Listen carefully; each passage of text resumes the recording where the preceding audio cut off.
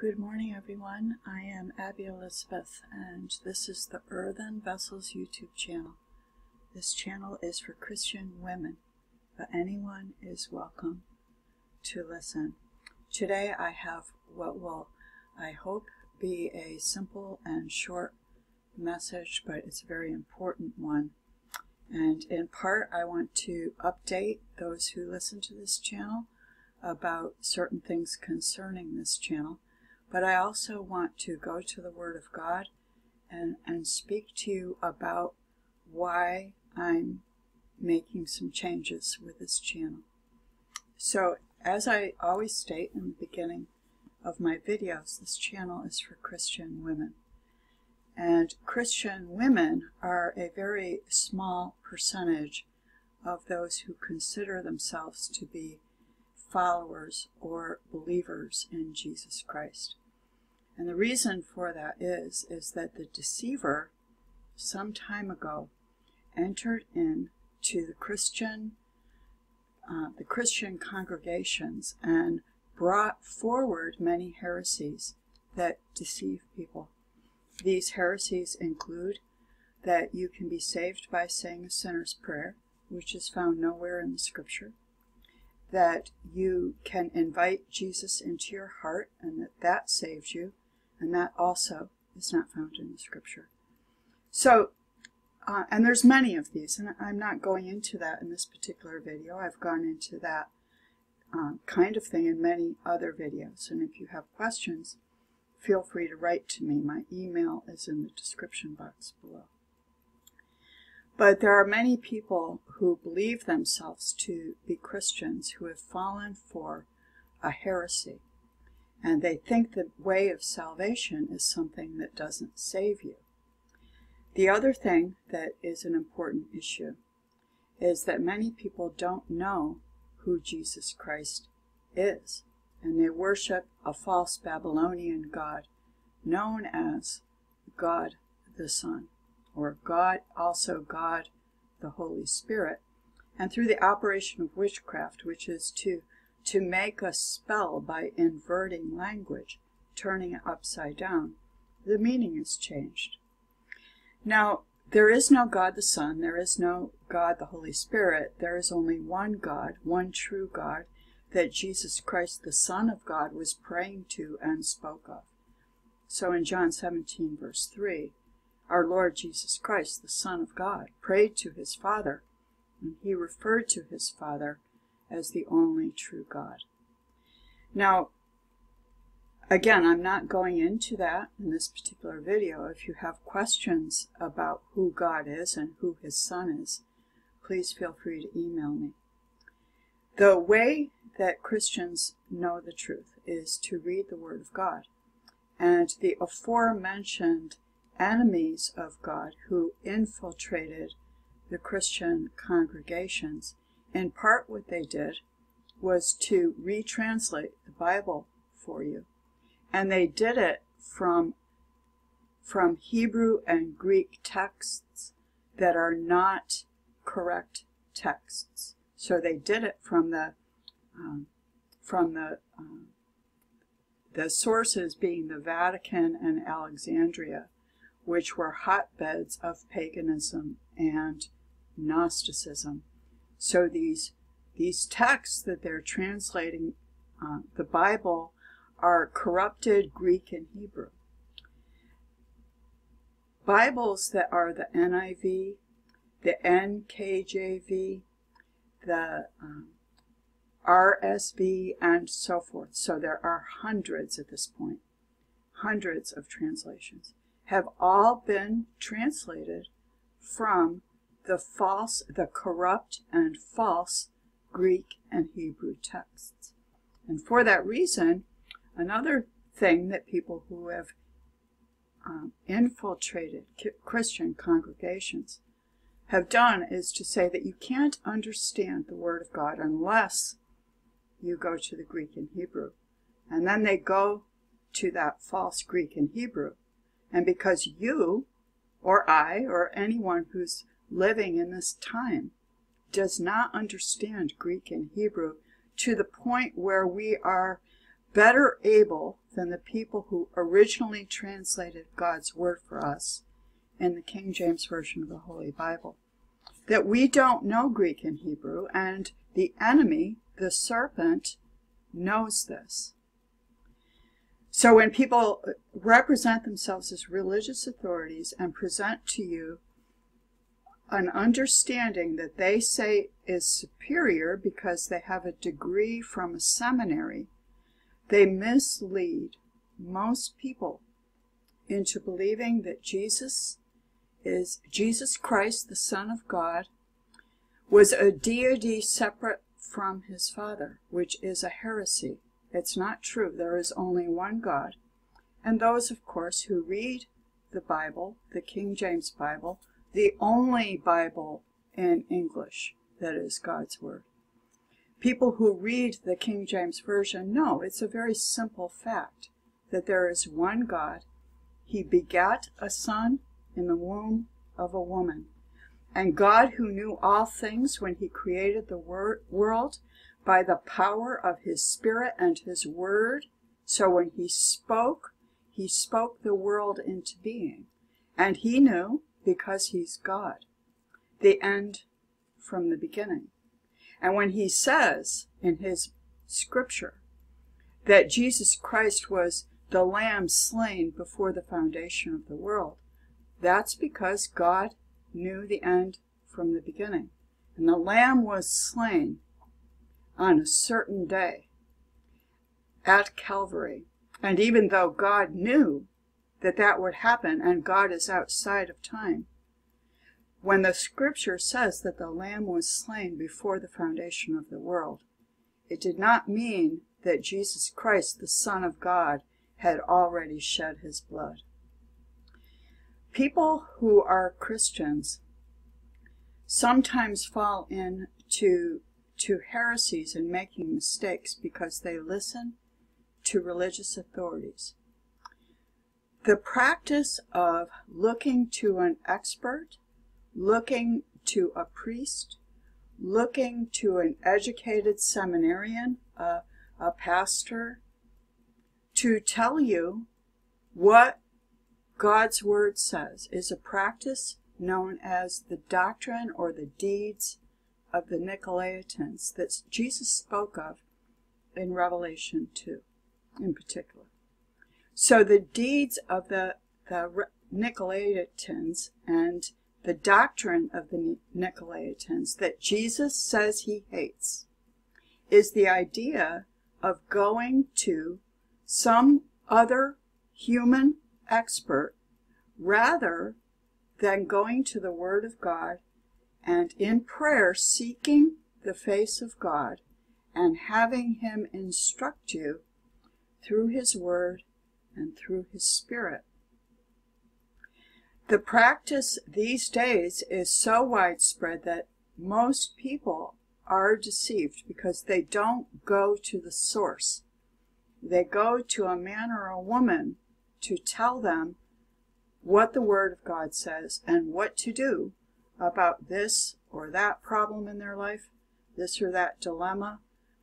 And when this happens, for the most part, they are deceived. That's not what this video is about. This video is addressed to Christians, Christian women in particular, women who are saved according to the Scripture, baptized in Jesus' name for the remission of their sins, and filled with the Holy Spirit of God, or seeking it, but at least at this point, having had your sins remitted in the waters of baptism, and now perhaps waiting for the promise of the Holy Spirit, which is promised unto those who obey the gospel. This message is for Christian women who have had their sins remitted in the waters of baptism. And what I want to address is I want to address a problem that many women have. And these days, it's the practice of most people to believe a lie, and that lie being the theological doctrine of the Nicolaitans, that you can't understand God's Word for yourself, and you can't understand what Jesus Christ wants you to do unless you go to someone who will explain it to you. The problem with this is that if you are following this channel, which I speak the Word of God from the Word of God, to the best of my ability, I don't add anything, I don't take anything away, I merely speak to my sisters in Jesus Christ the truth of God's Word, and also to the world, that perhaps other people might come into the kingdom of God by obeying the gospel. After we obey the gospel, though, we need to continue in God's Word. That's what Jesus Christ said to the believers, the Jewish believers. He said to them, if ye continue in my word, then you are my disciples indeed, and ye shall know the truth, and the truth shall make you free. Now, many people these days, while they have had their sins remitted in the waters of baptism, and they have either received the Holy Ghost or are waiting for that promise, they have fallen for a trick of the enemy, and it's this. They hear something that someone says from the Word of God, and in their heart, they know that they're not being obedient. And rather than get on their knees and ask the Lord Jesus Christ to intervene, to help them with it, first to forgive them of any trespass against God by violation of his law, but also to ask Jesus Christ to do in them a work to show them the way so that they can become obedient. Instead of doing that, the enemy comes along and says, oh, he's the accuser, by the way. He comes in and says, oh, you're not measuring up. You're not measuring up.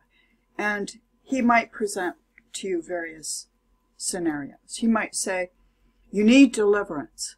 There's a problem. You're having nightmares. You're being attacked by spiritual entities. So you need deliverance. Get on Google and find yourself a deliverance minister.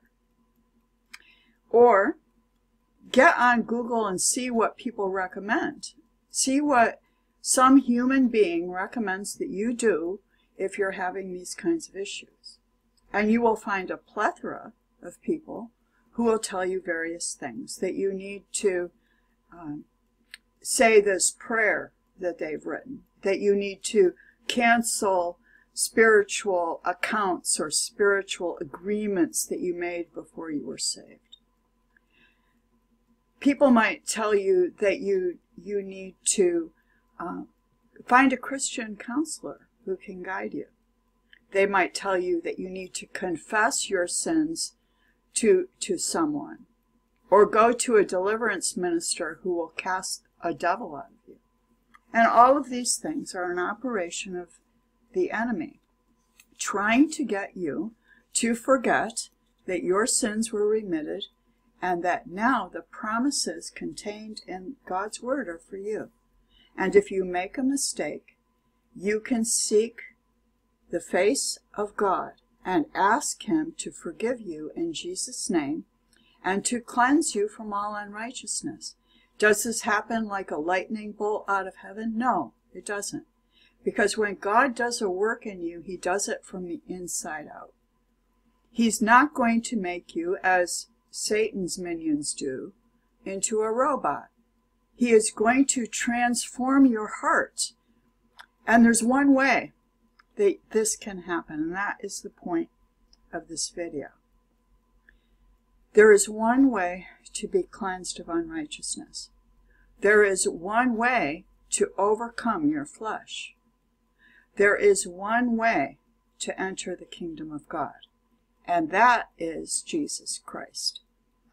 When we encounter these kinds of dilemmas, and we all do, they happen to me, they happen to everyone, because we are all on a spiritual battlefield. No one but you can fight your spiritual battles for you, though. I can't fight your spiritual battles for you, and neither can anyone else. The only one that can give you the power to overcome your flesh, the world, and the devil is Jesus Christ. And how do we do that? We do that by calling on his name and dwelling with him. You know, the whole reason Jesus Christ died on the cross, the Son of God shed his precious, innocent blood on the cross, was so that you and I could live with him forever and praise God forever for his loving kindness and his mercy. This was why Jesus did this, because God always wanted people who love him. And the enemy wants to come along and say, yeah, you were saved and now you're still sinning, so now you're condemned. And instead of seeking the Lord Jesus Christ in his word and in prayer, these days many Christians get on YouTube or on Google or on Facebook and ask everybody for their opinion, including me, by the way, what to do. And this is incorrect. If you're not saved, if you have not obeyed the gospel, you need someone to speak the gospel to you. If you're a new Christian and you're unfamiliar with God's word, you might need someone, such as myself, to show you in the scripture where you might begin, or to help you understand how a Christian walks. However, no one can walk that walk for you. Only you can walk that walk. The reason I'm mentioning this is it has become a very serious issue in the body of Christ. I'm talking about Christians here, where they're not relying on Jesus, they're not seeking him in prayer, they're not humbly asking him to show them the way, to make them clean. Instead, they've gone back, they've fallen back into the practice of the doctrine of the Nicolaitans, which is to look for a professor, an educated person, a religious authority to tell them what to do. And this, of course, is mistaken. And if you do it, even if you're asking someone who has a relationship, a very deep relationship with Jesus Christ and is filled with the Holy Ghost, that this is like unto standing outside of a restaurant on a cold and wintry day.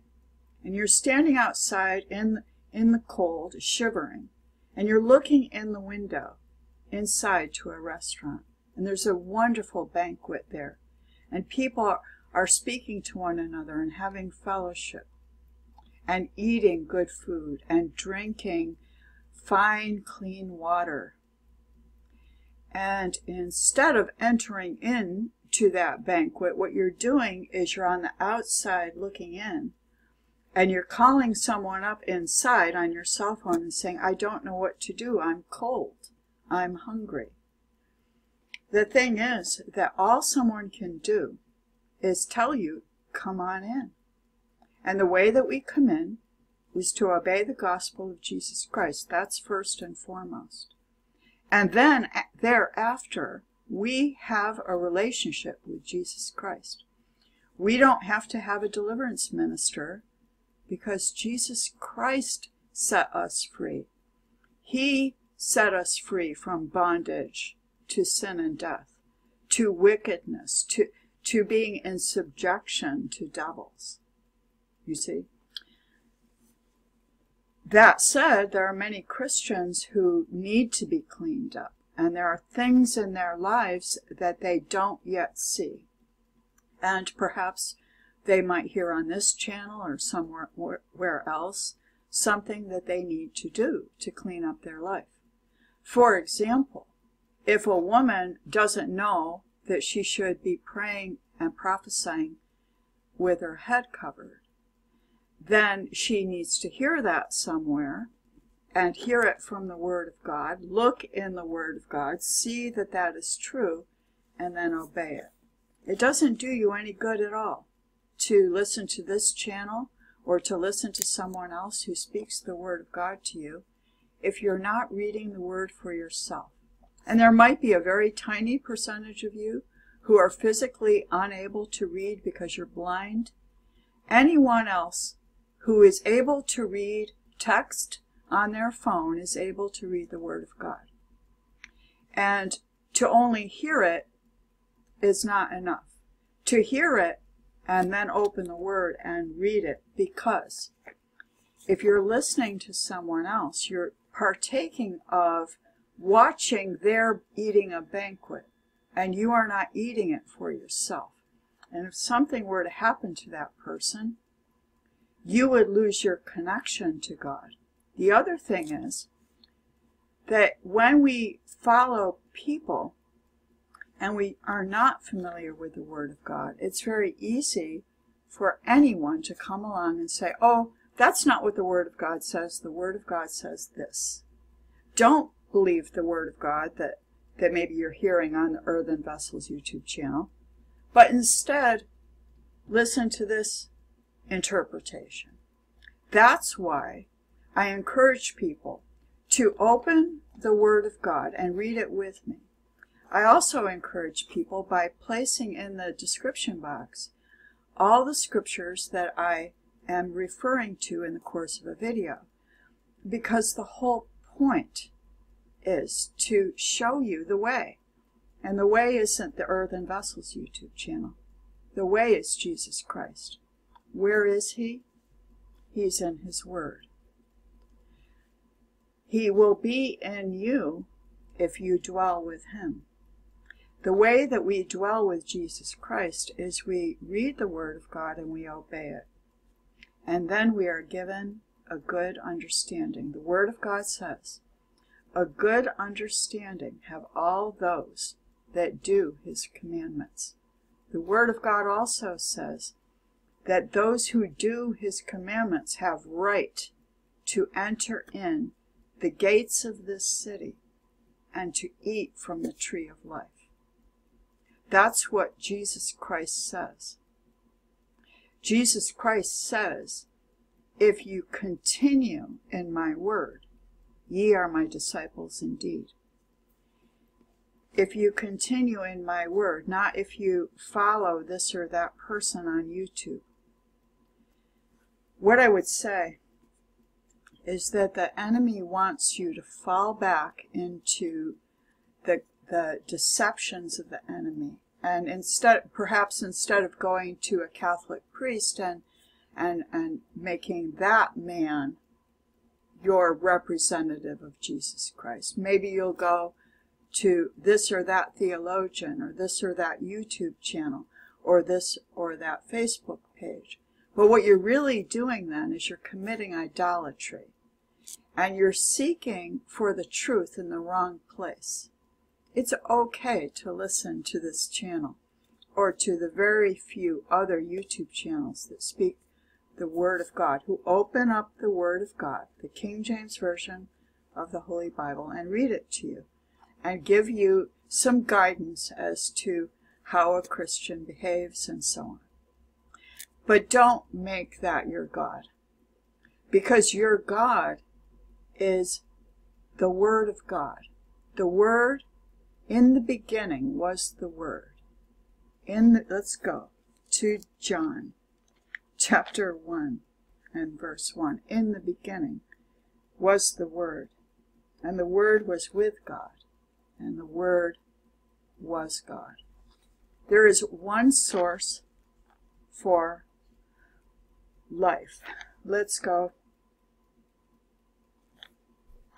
to John chapter 6 and verse 63. It is the Spirit that quickeneth, or that giveth the life. That's what quickening means. It is the Spirit that quickeneth. The flesh profiteth nothing. The words that I speak unto you, they are spirit, and they are life. This flesh here profiteth nothing. And your flesh profiteth nothing. And the flesh of any man or woman profiteth nothing. The Spirit is what quickeneth. The words the words that Jesus Christ spoke, the Word of God, they are spirit, and they are life. The one true God is the Word. The Word was God. Jesus Christ, the Son of God, was the Word made flesh. He was Jesus Christ, the Son of God.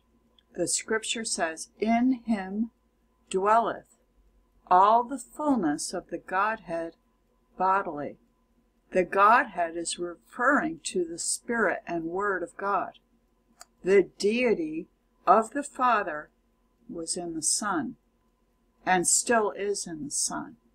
And that same Holy Spirit that was in Jesus Christ, the Spirit of Jesus Christ, the Father, is in Christians. And what is that Spirit? It is His Word. And if you are a Christian, if you have taken the name of Jesus Christ by being baptized in His name, now you can be a vessel for the same Word and the same Holy Spirit that Jesus Christ, the Son of God, was when He was on the earth. And Christians carry that same Spirit, and as He walked, we also walk. We are strangers in a strange land, because our kingdom is not of this world. And the things that we speak to people aren't from our own flesh, they're from God's Word. If I'm speaking the Word of God to you, I urge you, I beg you, to open up the Word of God and read the Word of God with me. Look up the Scriptures in the description box below. Because this is how we obey Jesus Christ. This is how we know what He wants us to do. This is how we know how to be faithful. This is how we know His promises and His goodness. And this channel will benefit you nothing if you don't do that. Finally, I want to say that henceforth, for at least for a season, I am not going to open the comment section. All comments, every comment will be subject to my approval, because there has been an increase of the incidence of people using the comment section to bring religious confusion into the realm of this channel, of which I am the administrator. And for that reason, at least for a season, if you want to make a comment, feel free to do so. I will see it, and I can either have that be publicly posted or not. If you want, however, to contend and be involved in striving and debate, your comment will not be posted. If you have a question, I want you to use my email. If you want to have a discussion with me about something, I want you to use my email. Because these kinds of things should not be taking place as if this YouTube ministry for Christian women, that is also a vessel of the gospel of Jesus Christ to the world. The comment section here is not for people who want to contend, who want to dispute, who want to cast doubt, who want to interrupt my answers to the Christian sisters who have sincere questions. For that reason, if you want to comment, feel free to do so. I will see it. If you have a question, please email me. If you want to have a discussion with me about something, then please email me. And for a season, the comment section is not going to be made public, because it has become a practice of many to treat the comment section as if it's a social media platform where everybody gets to put in their 2 cents. And you see, this is a Christian ministry, and we hold to the Word of God. If you're not familiar with the Word of God, I am perfectly delighted to communicate with you privately in an email type situation, where I can show you something from God's Word. Or perhaps your question is something that many would benefit from, and I'll make a public video about that. But the comment section has devolved into being kind of a free-for-all, where, and not everybody, I'm not accusing everyone of doing this, but where basically what people are doing is they have doubt because they've been indoctrinated with theology, and they ask a question with a preconceived notion of what they think is correct. And they're not really asking in sincerity, and they're not really telling me who they are or where they are in their walk with Jesus Christ, whether or not they have had their sins remitted. And so for me to attempt to answer you in that format is incorrect, because I don't know where you are in your walk. And that is why I'm asking everyone to contact me in my email, and I'll be happy to speak to you. But as a minister of the gospel of Jesus Christ, as all Christians are, I am responsible, first of all, to make sure people are truly saved before I start talking to them about how to overcome this or that problem in their life. Because if you're not saved, no counsel I give you is going to be of any value whatsoever. And if you're a Christian, if you've been saved, then for the most part what you need me for is maybe to nudge you towards this scripture, or nudge you to that one, but not to tell you how to walk, because Jesus Christ is in his word. He's in me, and he can be in you if you've been saved, if your sins have been remitted. Jesus Christ can be in you. And the way that we do that is we eat his flesh, the word made flesh. We eat the word that brings life. The words that he speaks, they are spirit and they are life. And if you're not eating them, you're going to be hungry and out in the cold. And then the enemy has you exactly where he wants you, because now he can humiliate you, he can condemn you, he can say, see, you're failing in this area, you're failing in that. And the answer is not to come to me and ask me what to do. The answer is to open up the Word of God on your knees and in prayer and ask Jesus Christ what to do. And I do know, I can promise you that he will show you. So I hope this message has been clear and edifying to all of you, and I hope that all of us can reorient ourselves towards walking with God and not mistaking seeking a religious authority rather than seeking Jesus Christ, and mistaking asking other people about what we should do as fellowship, because that's not fellowship.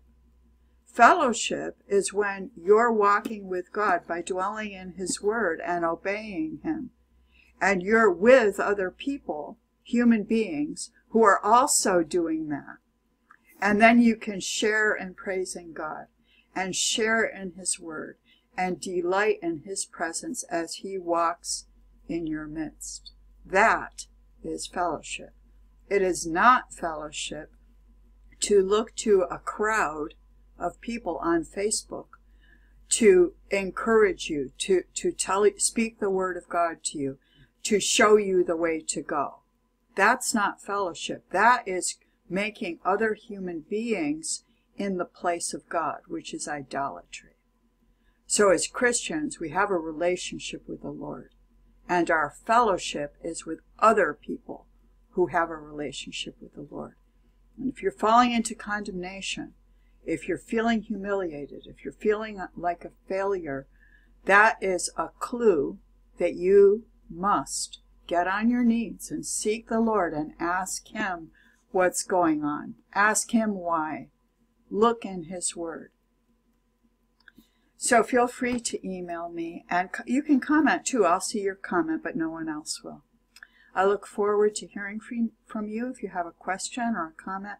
I remain here for you to serve you as we all walk towards the kingdom of God. Praise the Lord, and may his word go forth today and bless many. Amen.